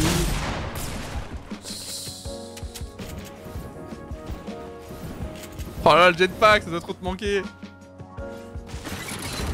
Qu'est-ce qu'il fait lui? T'as pris pour un enfant quoi. Voilà, montre-lui. Qu'est-ce que tu fais maintenant? Non. Oh, ça a pas tiré. La panique? Non, je savais plus où j'avais mis ma touche. Attends, c'est-à-dire qu'il en reste encore un là? Oh putain, ça arrive. Oh là là là là là, mais c'est ça qu'il fallait faire depuis tout à l'heure, le mettre sur ce mode là. Un monstre. Fais gaffe, hein, parce que t'as 73 HP, une balle de pompe. C'est vite arrivé. Non, j'ai plus le... Oh, oh, derrière derrière toi, derrière toi derrière toi encore. Oh, what? Ah, je peux pas construire comme je veux, je peux pas. Ah, gauche. Ah non, il y a trop d'équipes là, il y a trop d'équipes. Je viens de me taper 3 équipes d'affilée. J'avoue que d'un coup là, c'est même... j'étais focus sur le jeu. Ouais. Par contre, c'était trop chiant le grappin, genre avec le jetpack, tu pouvais plus. Tu contrôlais plus rien, tu contrôlais plus rien. En fait, mon jetpack il continue d'avancer sans que je Oh veuille. putain. Bon, dernière question. Non, deux dernières questions. Est-ce que y a des joueurs que tu crains sur Fortnite? Est-ce que certains joueurs t'ont tapé dans l'œil? En ce moment, celui que j'aime bien regarder, c'est Airwax. Ok. Et sinon, faut que je regarde Tixi aussi. Bah, parce qu'en fait, genre, vu que mon build, bah, c'est mon point faible, c'est leur point fort à eux, donc c'est là où. Par exemple, quand j'ai regardé Airwax hier, j'ai appris des trucs, tu vois. Vu que j'utilise tellement peu le build fight, et bah, genre, j'apprends des façons de reprendre des hauteurs, des façons de build dans une galère que moi je sais pas résoudre parce que je m'entraîne pas. Ok. Enfin, je m'entraînais pas à l'époque. Donc quoi. ça te fait évoluer plus vite finalement Ouais. De les observer. Bah, je me suis toujours amélioré comme ça en fait en regardant des gens forts, on va dire. Tu regardes beaucoup de live, beaucoup de vidéos YouTube, enfin tu consommes beaucoup de contenu sur internet? Aujourd'hui non, Mais avant oui. parce que j'ai plus beaucoup de temps, mais avant ouais. Bah justement Overwatch, tout ce qui est Overwatch, Call of et tout, genre je regardais tout le temps. Et en fait je trouve que c'est le meilleur moyen de t'améliorer, c'est de regarder des gens forts. Parce que tu... En fait moi je les regarde pas en mode oh ils vont gagner, je les regarde en mode alors qu'est-ce qu'ils font pour genre dans cette manche, parce que forcément s'ils le font c'est quelque chose de... C'est une bonne décision même si c'est pas... On va dire 80% la bonne décision tu vois. Ouais, y a toujours Donc en du fait bon à prendre. j'analyse et si ça passe pas, je suis en mode ok mais ça c'était pas mal quand même, c'est juste que le mec par exemple bah, il a choke son duel, ça s'est joué sur l'aim mais pas genre une erreur de la strat. Et du coup je regarde tous ces En fait c'est un détails-là bon moyen de s'entraîner sans se lasser du jeu parce que toi tu joues pas à ce moment là, tu regardes. Donc du coup en soi c'est pas, tu sais, t'as pas ce côté oh c'est chiant, j'en ai marre de relancer des games. Et en même temps t'apprends tout autant parce que tu vois des cas, tu vois des situations et toi vu que t'es vif d'esprit, tu dis ah là il a bien fait, ah là il a mal fait, là il aurait dû faire ça, là il a... Tu vois, t'es pas juste en observation et tu prends des notes. Je pense que tu juges aussi beaucoup ce qui se passe et du coup tu prends ce qu'il y a à apprendre et le reste qui est naze t'es en mode bah ça je sais que c'est naze, je en fait, l'enregistre pas quoi. Je juge en mode... Alors il est mort là, donc c'est dire que ce move là était mauvais quoi. C'est pas en mode il est nul, c'est en mode là c'est sa prise de décision qui a été mauvaise tu vois par exemple. Ouais super genre intéressant. quand je regardais Airwax, il faisait des buts fight avec Twix par exemple et il l'a lavé. Et je savais pourquoi il le lavait tu vois, c'est juste que bah, il était plus rapide que Twix niveau build. Et après justement il s'est fait détruire par un LDLC Nico, je sais pas quoi là, Nikov je crois. Et là j'essayais d'analyser parce que bah c'était un fight très tendu tu vois, là c'était beaucoup plus serré et il perdait beaucoup plus qu'il gagnait. Ok. Donc tu pouvais voir les erreurs tu vois. Bah écoute, super intéressant, ça je pense que ça va servir à beaucoup de gens qui nous écoutent sur YouTube. Et honnêtement, regarder des streams, regarder des vidéos et tout et avoir cette capacité à comprendre et analyser ce qui se passe, c'est un énorme moyen de progresser, si ce n'est même plus intéressant que d'aller jouer comme un bourrin et juste enchaîner des spawns sans objectif réel. Ça, en fait faut faire les deux, c'est-à-dire que faut quand même que tu joues pour toi assimiler des techniques. Mais en même temps, si tu veux t'améliorer plus vite, faut regarder des gens forts parce que eux ont déjà une avance sur toi. Forcément. Ça va donner des objectifs. Donc ils connaissent déjà ils connaissent déjà plein de stratégies que toi tu vas pas spécial. Enfin, tu vas mettre du temps À juste trouver en fait. à trouver parce que bah tu te dis pas, genre sur le moment t'apprends quelque chose d'autre. Alors que là tu vois déjà toutes les possibilités. Et tu les reproduis tu peux quoi. t'entraîner direct à reproduire ces possibilités et après toi instaurer les tiennes. Ouais non mais c'est une bonne, honnêtement c'est totalement logique, ça se comprend et bah prenez note, vous qui êtes chez vous et faites de même. Dernière question, t'en es où toi avec le stream? T'as jamais été trop présent, en même temps t'es quand même parmi ceux qui ont fait pas mal d'heures et surtout pas mal de prime en team, parce qu'on sait que tu t'entends bien avec SkyzenArt, on sait que tu t'entends bien avec Squeezie, t'entends bien avec Gotha, enfin... T'en es où avec le stream? T'es Vitality... moi j'ai arrêté. Ah tu fais plus rien maintenant sur le stream? Non, j'ai dit à le stream que j'arrêtais. Ok, pourquoi? Du coup pour te concentrer justement sur toutes tes nouvelles responsabilités? Bah j'ai Vitality qui est rentré et en fait le stream mon gain enfin le temps argent était pas du tout rentable, c'est-à-dire que enfin je vais en parler mais les gens je pense sur ton YouTube peut-être vont pas comprendre mais ouais. Je faisais du 48 heures pour 2200 €. Ok. Quand tu dis que en une OP de 2 heures je gagne 2000 €. Donc en fait ma rentabilité était zéro quoi dans le stream. Et parce que tu te sentais pas lié au projet? Je sais pas, peut-être tu sais parfois, y a pas que l'argent qui est une motivation, mais c'est vrai que bon, c'est vrai que mettre 48 heures dans un truc. Parce que j'ai mis ce projet, c'est quand même à la base. T'étais ouais, et moi là, qui avons pensé à énormément de trucs qui n'ont pas été faits finalement, mais on a travaillé énormément sur plein de trucs derrière qui n'ont pas abouti par rapport à du problème de dev. Mais ouais, t'étais à la création coup, du projet et là aujourd'hui j'ai l'impression que tu te sens pas forcément impliqué. Au début du coup j'étais dedans, mais après genre enfin c'est... T'as été déçu? Bah ça a pas été le site qu'on voulait, ça a été beaucoup de déceptions en interne, tu vois, genre sur le relation humaine ou sur les choix stratégiques de relations la TV humaines, comme choix stratégique on va dire ouais de la TV par rapport au patron, tu vois, qui voulait pas faire tel et tel truc parce que ça coûtait de l'argent alors que bah pour vous c'était la meilleure chose tous, à faire. C'est de l'investissement, mais c'est de la rentabilité aussi sur la visibilité parce que tu vas faire un big truc donc ça va te donner une grosse visibilité, donc forcément après tu ramènes plus de personnes qui vont faire du coup gagner plus d'argent à la web TV, mais c'est du coup un système qui a pas été pris en compte. Tu les as sentis pas dans une position prêt à prendre des risques quoi, tu les as sentis trop sur la rentabilité et toi c'est... Ouais voilà. Tu savais que ça allait pas tant que ça se développer positivement ou en tout cas dans le sens que t'aurais aimé que ça se développe. Du coup tu t'es détaché petit à petit? Et aujourd'hui t'arrêtes, mais du coup t'abandonnes Gotha le dimanche? Il devient quoi lui? Ça je discute pas vu que ça concerne Coco. Ouais j'ai tenté. J'ai tenté, si je pouvais avoir une petite info exclue. Je parle pas au nom des autres. D'accord, merci Mika. Putain ils sont descendus. Mais tu vois sur l'argent, tu vois c'est exactement ce que je disais. Tu vois un message dans le chat, c'est 48 heures de KRO, c'est pas rentable, c'est dur la vie de riche. Tu vois, c'est des gens qui peuvent pas comprendre et c'est pour ça que je dis que ça va être dur pour du YouTube par exemple parce que bah. Mais c'est ça qui est bizarre. Enfin, toi t'as pas de mal à en parler. Mais les retours et les remarques te font chier et du coup est-ce que finalement tu vas pas toi-même t'auto-censurer sur ça parce que du coup... Pas parce que tu le souhaites, sur ma chaîne ils sont ouverts, en fait je leur ai appris ma communauté à beaucoup en parler. Donc du coup au début t'as forcément ce genre de personne qui fait ses remarques comme sur cette personne sur le chat. Mais ma communauté en fait je leur ai appris à beaucoup discuter de ça.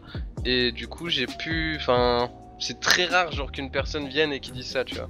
Aujourd'hui c'est ah ouais je comprends mais en tout cas c'est cool pour toi que tu gagnes autant. C'est ça. Enfin tu vois c'est plus ces messages là, c'est qu'il faut... je suis content pour toi tu vois. Et c'est le truc qu'il faut instaurer en fait. C'est comme si moi je me plaignais, c'est ce que j'expliquais tu vois à ces gens là. C'est comme si moi je me plaignais d'un footballeur. Bah je me dis attends le mec il tape dans un ballon il gagne 10 millions d'euros par mois. Enfin c'est quoi ce délire? Chacun gagne en fait sa valeur pour le travail qu'il fait tu vois. Genre chaque travail a un salaire, peu importe lequel c'est. Et voilà il a travaillé pour l'avoir donc bah je suis content tu vois. C'est par exemple moi un Lucas ou un Gotha gagne plus que moi sur des OP, bah je suis content pour eux parce qu'ils ont travaillé pour. Oui t'as pas ce côté jaloux, envieux. Ouais c'est ça. Mais parce que du coup oui parce que toi t'es bien dans ta vie. Parce que t'as ce qu'il faut pour... Peut-être que la personne qui fait la remarque, tu vois ce que je veux dire, c'est souvent le gars qui est en galère et qui est en mode moi j'aimerais bien être à ta place, rends-toi compte de la chance que t'as. Et parfois c'est peut-être mal dit, c'est mal dit, mais ça cache un message qui est quand même entendable. Je sais pas si ça se dit, mais c'est mal dit, c'est vrai que c'est mal dit. Ils peuvent même pas faire la remarque parce que moi aussi j'ai travaillé tu vois avant. Bah tu l'as dit. Moi aussi j'ai travaillé pour faire mon PC tu vois. Donc je connais cette galère, genre moi j'ai mon patron qui m'a cassé les couilles 300 pour, balles par mois 3 hein. poils de barbe, enfin j'étais en mode c'est la galère aussi pour moi et bah on a tous galéré, moi j'ai travaillé pour en arriver là et bah voilà j'ai réussi à gagner ce que je gagne aujourd'hui et j'en suis fier. Et c'est un peu le problème de... Après c'est la mentalité française, hein, c'est l'argent. Non mais c'est aussi parce que, tabou, voilà, il y a ça de un, et aussi parce que bah, les gens communiquent très peu sur l'argent qui est sur internet. Moi par exemple, je sais, je prends ça pour exemple pour aussi un peu de défense sur ça, parce que c'est vrai que YouTube vont peut-être être un peu agressifs sur ce sujet là. Faut pas, par exemple moi je fais de la radio, les gens pensent réellement qu'on gagne plus d'argent à faire de la radio. Enfin la radio, si on le faisait nous pour l'argent, honnêtement, on arrêterait tout de suite et on continuerait plus à nous développer sur internet. Sur internet, il y a énormément d'argent qui circule. Les sommes que vous dit Mika, il fait partie des gens qui gagnent le moins. Enfin, en tout cas, hors cash prize de compétition. Hein. Là, on a vu que tu t'es mis bien cette année. Mais quand tu sais 48 heures pour 2200 €, c'est peut-être choquant pour le commun des mortels et les métiers qui sont payés au SMIC. Mais dans notre milieu à nous, oui, c'est vraiment ça, rien. moi, ça me choque pas parce que je sais qu'il y en a qui prennent le trip et qui en font 3 fois moins. Enfin, tu vois ce que je veux dire? Il y a aussi à mettre à... Donc oui, il va pas se sous-payer alors que d'autres mecs ont réussi à faire monter la valeur de notre activité juste pour se sous-payer parce qu'il a honte de toucher un peu plus que les gens au SMIC. Enfin, vous voyez ce que je veux dire? Donc oui, en fait, il se vend à la valeur qu'il a sur le marché actuel. Et détrompez-vous, internet, énormément d'argent circule. Et ça va, c'est pas Mika qui est là sur Instagram à vous faire des placements de produits pour des blanchiments dentaires, alors que... J'en ai eu un des demandes d'OP de bah, je me doute, hein, quand tu fais des 40 000, 50 000 likes là, sur des photos sur Insta, je peux t'assurer qu'il en a eu des propals. Donc, je sais pas, faut toujours, je comprends totalement que, oui, il est pas en full sueur, on le sent pas non plus, il sort pas de l'usine. Mais en même temps, il est pas là à profiter du moindre euro et à cash-in. Il y a vraiment des gens qui sont en cash-in mode, ça se ressent. Mika n'en fait pas partie et je reprends pour un exemple. Nous, par exemple, la radio, les gens pensent que c'est l'Eldorado. Aujourd'hui, il y a beaucoup plus à gagner en étant dans le milieu d'internet que dans les médias traditionnels. Au milieu du gaming, c'est en fait les marques donnent tellement pour si peu de temps d'investir. En fait, c'est con, le game, mais... hein. On a un vrai impact aussi. En fait, on est devenu... aux yeux des marques et tout, une page publicitaire en fait. C'est comme une marque de savon que vous voyez, genre le Marseillais à la télé quoi. On est devenu ça quoi. En gros, et après, du coup, c'est libre aux gens de gérer un peu leur image comme ils le souhaitent. Certains font très attention. Je prends par exemple Gotaga, avant de signer le moindre sponsor, je peux vous assurer qu'il fait quand même très attention à plein de choses. D'autres le font beaucoup moins, ils y vont un peu plus les yeux fermés. Beaucoup de youtubeurs, vous les voyez, à placer des jeux mobiles en début de vidéo. Enfin. Voilà, chacun un petit peu fait ce qu'il a à faire et honnêtement, tu fais pas partie de ceux qui sont en méga profit et tout pour les thunes, let's go quoi. Sinon, bah, comme tu le dirais, tu te lancerais pas dans le milieu e-sport parce que je pense que toutes les heures que tu perds à t'entraîner à ci, à ça, honnêtement, en OPSP... Oui, l'e-sport, c'est vraiment le côté... c'est vraiment le côté passion, genre là on est avec... En plus je suis avec Coco, Adzerobi, des gens que j'apprécie beaucoup, donc genre il y a ce moyen d'être plus proche, il y a le côté compétition que j'ai toujours eu depuis petit, donc que je peux enfin genre mettre dans une team pro, parce que même si à l'époque je faisais de la compète avec PA, bah c'était pas de la... On n'avait pas une structure tu vois à cette époque et tout, que là aujourd'hui t'as l'emblème d'une marque derrière que tu représentes, enfin c'est quand même quelque chose de prestigieux, tu vois. Et pour reprendre l'exemple que tu donnais sur les footballeurs, on va pas leur... Enfin, bien sûr qu'il y a plein de critiques. Bon, après, eux sont payés vraiment on parle vraiment de millions en millions et c'est peut-être un peu démesuré, mais en même temps, c'est à l'image de ce que eux peuvent apporter et nous, c'est un peu pareil. C'est le marché finalement qui nous positionne à un certain prix et c'est pas nous qui sommes en mode... Alors aujourd'hui, je vaux maintenant 1 heure, je vais valoir 1200 €. Ah oui, genre, on a des gens derrière qui nous disent tiens, voilà. Ça, temps. On a des agents derrière. Des agents, des commerciaux qui négocient avec les marques pour voir jusqu'à combien elles sont prêtes à donner. En fonction de ça, nous on essaye de pas se faire douiller pour pas que l'agent non plus prenne trop un énorme pourcentage. Et voilà quoi, ça avance un petit peu comme ça. Et autre chose, on est dans le même game tous ensemble. Honnêtement, soyons contents que certaines personnes arrivent à en vivre, arrivent à se pérenniser dans ce milieu-là. Pourquoi? Parce qu'elles vont pouvoir beaucoup plus investir.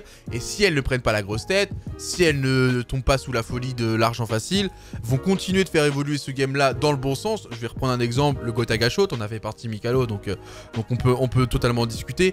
Vous voyez bien qu'il y a plus de moyens aujourd'hui qui se débloquent.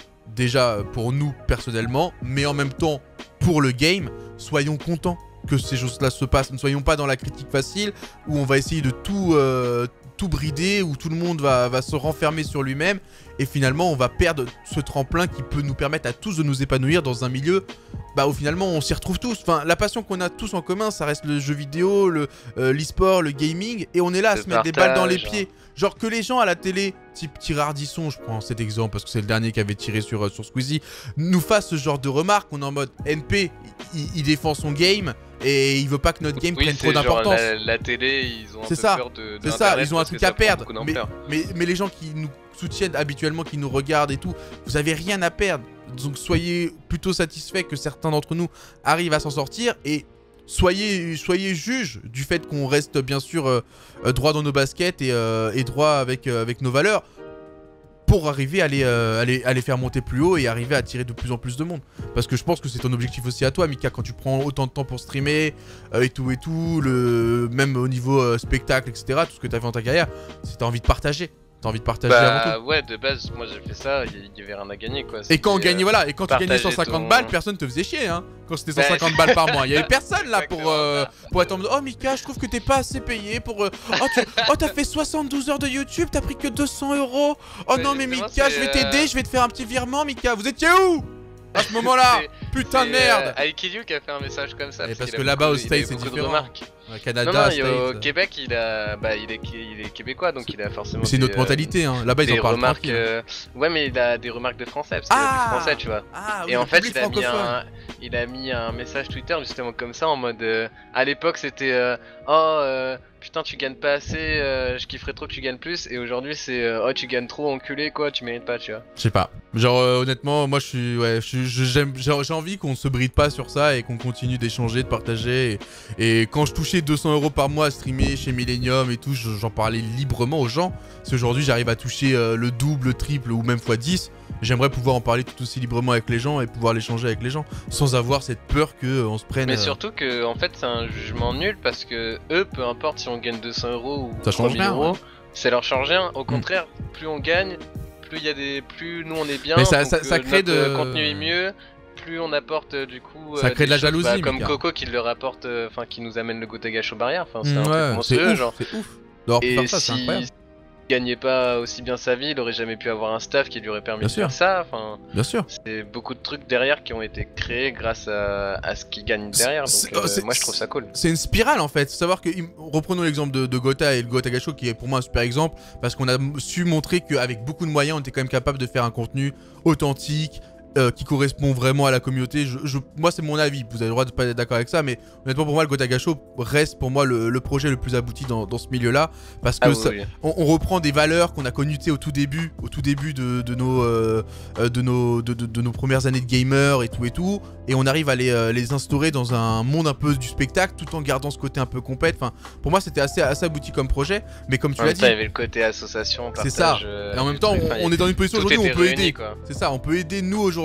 Rendre l'appareil, vu qu'aujourd'hui pour nous en tout cas ça va de mieux en mieux et on croise les doigts parce qu'il faut aussi pas oublier que c'est très précaire, qu'on est un peu comme il a dit des vitrines pour des marques, mais du coup on est aussi des effets de mode, c'est à dire que si demain Mickalow, je dis une connerie, voilà, il est plus à la mode parce que Fortnite marche plus ou quoi, bah heureusement qu'il aura un peu pris des sous parce qu'il va être vite en galère, hein. Je pense que le chômage, tu cotises pas. Je pense que la retraite, chômage, tu cotises pas. Voilà, tu vois ce que je veux dire. Donc, à chef après, hein. Après ta vie de gamer, espérons qu'elle dure au moins jusqu'à 35 balais, hein, parce que on a vu des footballeurs prendre des millions et se ruiner à 40 piges. Hein.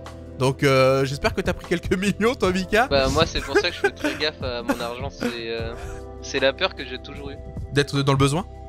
Ouais, parce que justement toute ma famille a eu ce côté utiliser de l'argent à tout va. Ok.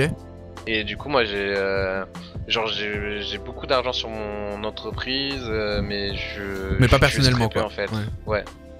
Ok. Personnellement genre j'en ai mais je le stack quoi plus que je l'utilise.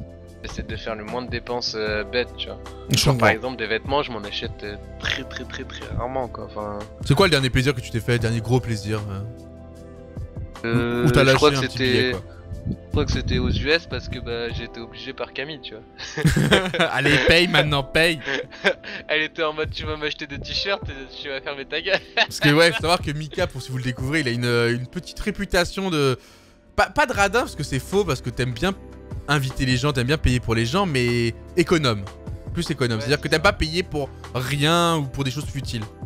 C'est ça. Et pourtant, t'as un beau skin. Bah, parce que c'est l'entreprise qui paye. C'est la Mika Production. Bon, Mika, je suis désolé, je t'ai pris beaucoup plus de temps que prévu, mais c'est tellement intéressant et honnêtement, je trouve qu'on n'a même pas abordé tous les sujets que je voulais qu'on aborde. Ça pourra laisser une place à potentiellement une partie 2, un de ces jours. On se le garde sous la main, mais il faut que je te libère. Je reçois des menaces de mort de Robbie. Voilà, par texto. Ouais, pour te dire la vérité. Robbie, il doit pas être bien, parce que ça commence dans 2h30. Voilà, donc on va s'arrêter là, 15h30. Donc je te bloque pas plus. Merci beaucoup, Mika, d'avoir pris autant de temps pour participer à ce Dis-Nous Tout. Et merci de ton honnêteté. Je t'en fais le virement. Je fais le virement. T'es toujours à 1200 € de l'heure, c'est ça? Ouais. Abusé quand même, hein. Vraiment, tu te fais pas chier. Mais oui, c'est ça qui vous dit. Enfin, les gars, on se donne des coups de main entre nous et on avance ensemble. En tout cas, avec des gens qui correspondent à la mentalité qu'on estime être la bonne pour ce milieu-là. Après, vous avez le droit d'être en désaccord avec nous et de préférer un autre groupe qui a une autre vision de la chose. Mais nous, on va pas changer pour vous, en fait. Donc, désolé d'être nous-mêmes et bah, on le restera. Voilà. Sur ce, Mickalow, merci beaucoup encore une fois d'avoir pris le temps. Merci beaucoup. Ciao, ciao. Ah, c'était intéressant, hein, comme d'habitude, très intéressant ce petit Dis-Nous Tout avec Vitality Mickalow. Je vous l'avais dit, je voulais absolument avoir ce personnage-là parce qu'il y avait beaucoup de choses qu'on pouvait aborder et je trouve qu'on n'a même pas tout abordé. Enfin, on a un peu tout survolé, on allait très vite dans plein de sujets alors qu'on aurait pu aller plus profondément. Mais on a déjà mis quasiment 1h30 hein, d'interview de nous en direct. Alors ça va être un petit peu coupé, mais je pense que la vidéo fera au moins 1 heure. Je suis désolé, je sais que l'interview dure très longtemps sur YouTube. Vous êtes beaucoup à me le faire remarquer. Mais en fait, au lieu de favoriser la durée, parce que je sais que ça fait un meilleur watch time, un meilleur référencement et tout, j'ai envie que l'expérience que vous viviez en regardant ces vidéos-là soit la plus optimale possible. Et pour moi, tout ce que je laisse dans la vidéo est pertinent. Et certes, ça va pas vous parler forcément à vous, mais ça parlera à une autre partie du public. Et il y a d'autres choses dans l'interview qui vont vous parler à vous, mais qui parleront pas à une autre partie du public. Donc pour moi, tout est important et tout a son importance dans le montage. Donc c'est pour ça que c'est très dur. Là, on a fait 1h30 de record. Je vais pas, à mon avis, trop couper. Je coupe juste les longueurs en fait, mais tout ce qui est dit pour moi est pertinent et il y a un sens sur ce qui va être dit par la suite. Donc désolé, les vidéos sont très longues dans ce format-là, mais je me vois pas faire des semi-interviews. Déjà que pour moi, ça, c'est une semi-interview. Donc bon, on fait au mieux. Merci en tout cas, vous êtes de plus en plus nombreux à regarder les vidéos. Pensez à vous abonner, pensez à mettre un pouce bleu si vous aimez ce contenu-là. Et continuez de proposer des gens dans les commentaires. Je m'inspire de ce que vous dites, tout simplement. Donc continuez, proposez un maximum de gens. Je vois beaucoup de noms revenir. Vous inquiétez pas, je me suis mis tout ça sur le côté. Et c'est un par semaine. Donc ça va à son rythme, mais ils y passeront tous. Voilà. Sur ce, des bisous YouTube et à très bientôt pour une prochaine vidéo. Ciao.